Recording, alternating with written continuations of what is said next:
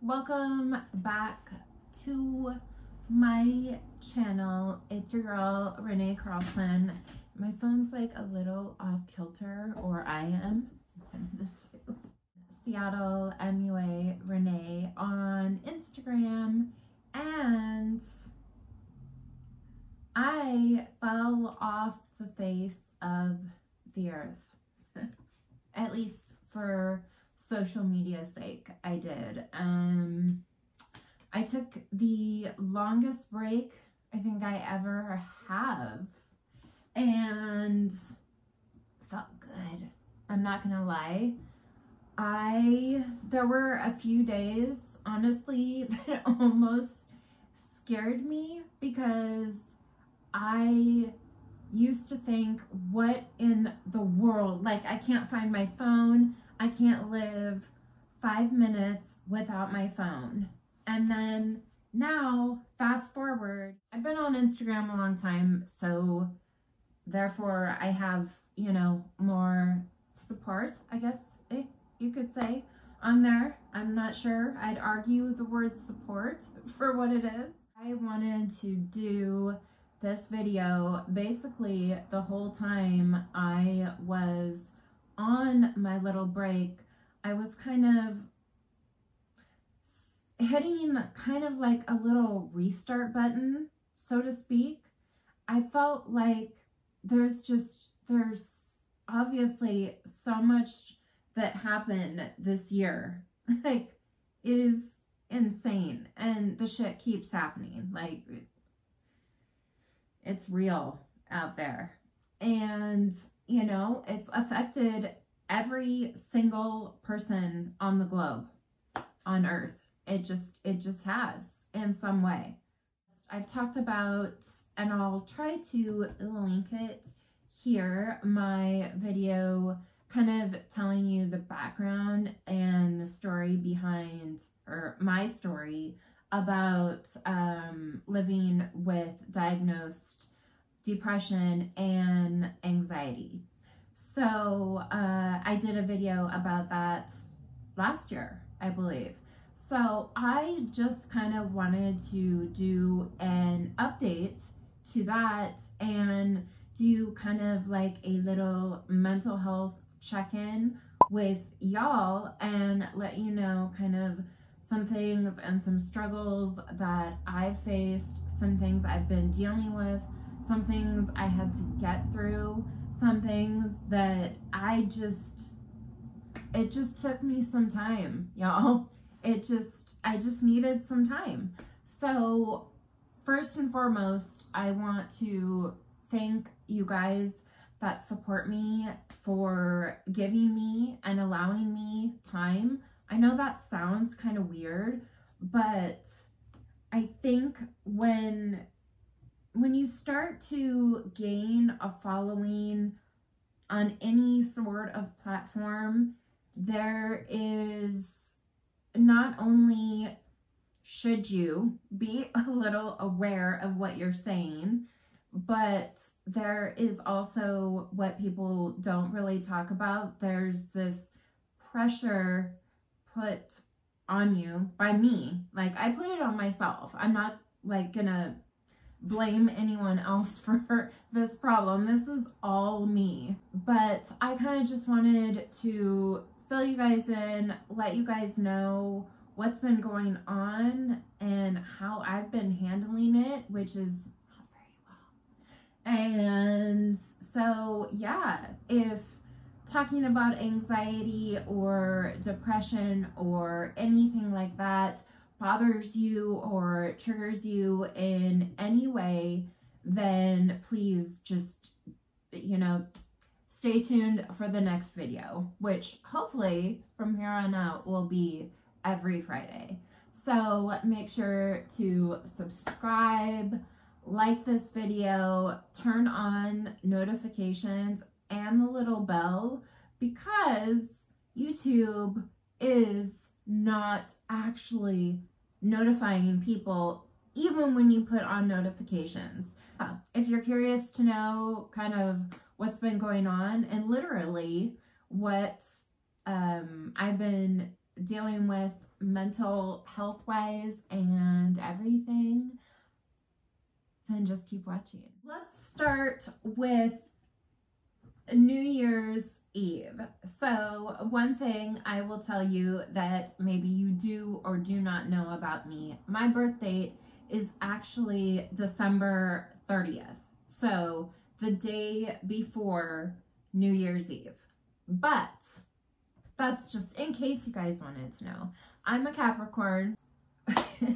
When this year started, I posted kind of a little bit of a tease picture, and I got a lot of hate for it, but it cracks me up. It really did make me laugh because people were so offended, and I'm like, there's like so much worse things on the internet and people in way less than me. I mean, I was wearing a sweater, for goodness sakes. Anyways, maybe I am the one who's to blame for everything this year. I usually don't make a big deal out of a new year. I used to do the whole resolutions thing, and then I realized that's crock shit. And I didn't really do anything. It's hard because with my birthday, I would either be hungover on New Year's Eve or like have plans both nights, and so New Year's Day I'd just be done for. I remember being so positive and saying, 2020 is gonna be such an amazing year. We are gonna, all my dreams are gonna come true. And then it wasn't. I think at first it didn't really affect me all that much. The fact that I'm in the Seattle area and we were on full lockdown for a few months. I am on medication. I take daily medication for depression and anxiety.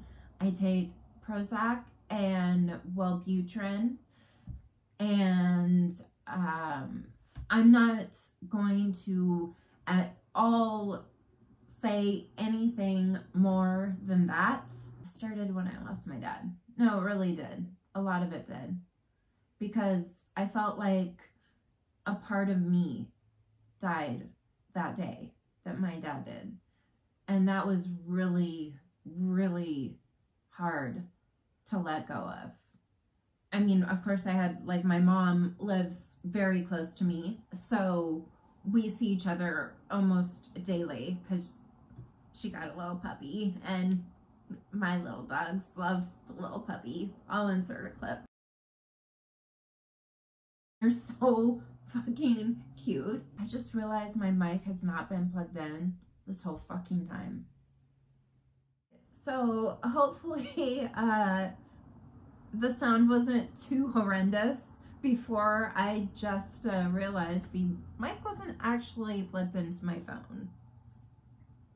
I started to feel this pressure that just kind of like snowballed and got worse and worse and worse till I just kind of like lost all my energy. I felt like I got a flat tire. I felt like someone had taken a little spout, cut a hole in me, and just drained me of my energy. And it took me a while and some doctor's appointments and research and just time and help and support. It's great to be a content creator, but then there's this other side to it where you feel like, okay, especially during a pandemic, you're required to stay home. You can't do anything. A lot of places are shut down. It's not like you could go shopping or anything. And I felt like a failure because I wasn't able to do this. I had no drive to put on my makeup, to wear a dress, to brush my hair, to do a whole bunch. Like, I'm still struggling and I'm still trying to find a balance, because I feel like I've sort of found my niche and I've sort of found this outlet, and I found support at the same time that I feel like I'm helping or making a difference in, you know, even just one person's life, or if, you know, I help someone or someone hears something and it helps someone else. That's what's truly important at the end of the day. And I mean, besides your health obviously is very important, and mental health is important too. And I think that, you know, during this time off, we've had, and a lot of the companies even have made it so that people can have internet and people can have access to things that maybe they couldn't even have before this happened. And so, you know, they're just literally spending all their time online. And after a while, it starts to drain you, because you're just looking at images of tiny little pieces of what people want you to see. It's not actual reality. It's not all real. So, you know, it really affects your outlook after a while. It's important to take time out. It's important to take time for yourself.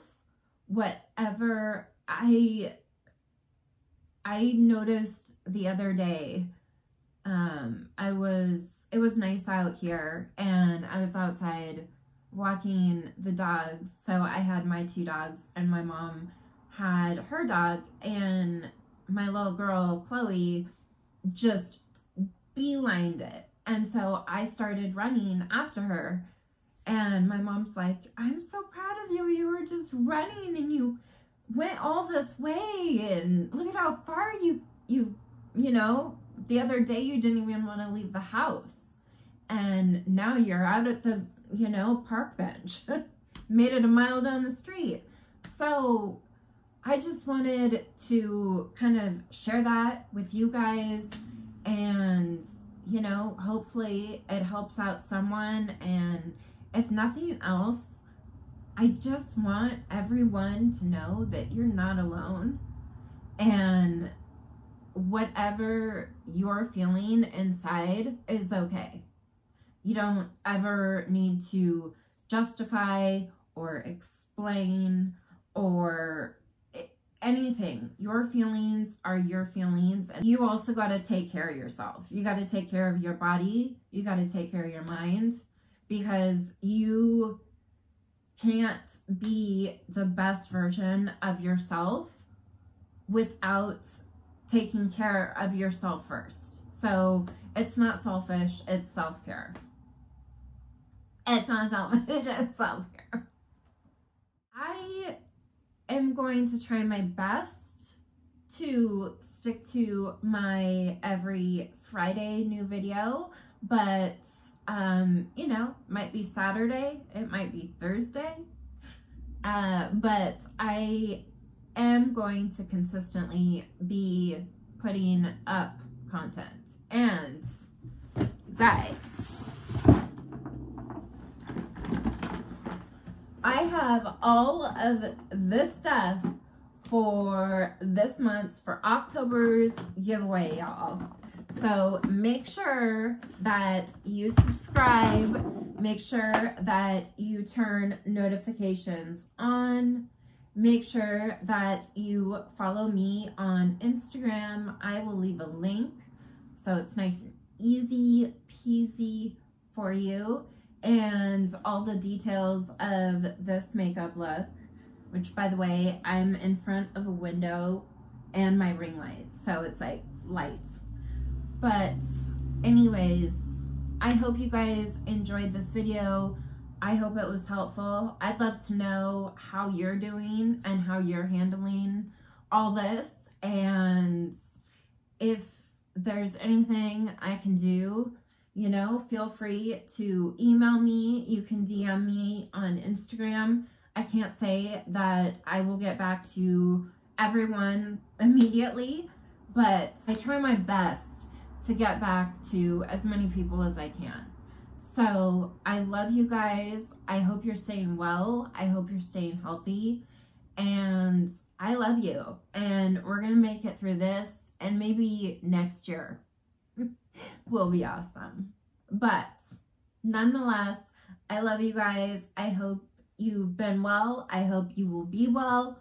And I will see you in my next video. Make sure to subscribe, because why wouldn't you?